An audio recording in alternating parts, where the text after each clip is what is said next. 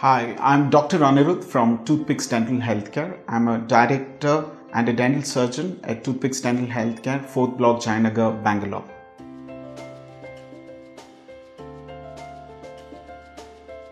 Well, when we're talking about cavity, the cavity can be formed in any part of the tooth surface.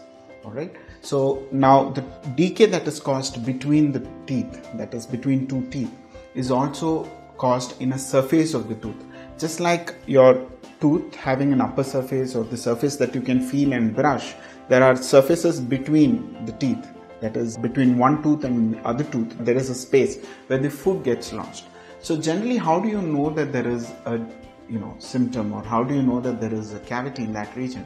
Generally, in that area you have a constant food that is getting lodged, which is causing discomfort or irritability. Sometimes there can be severe sensitivity or even mild sensitivity, which can be one of the reasons why you have decay. So one more thing that we need to understand is that area needs to be flossed.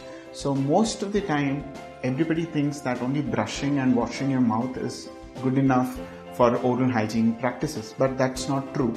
That one entire surface depends upon your flossing to clean that surface of the tooth. So mostly a decay will start off at that point like as a black dot, as sensitivity with full lodgement, or there is spacing between the teeth, or the gums may be inflamed, or the gums may bleed while brushing. So these are the certain symptoms that are there during cavity between the teeth. And what can be done about this? Every regular checkup that you have with dentist can diagnose certain issues like this.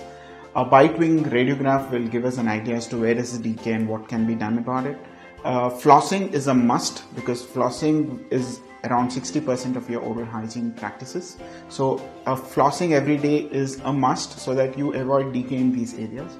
If at all you have a decay, it is important that you get it restored, that is filling to be done on that tooth, and a regular maintenance will save your tooth from going into further complicated treatment.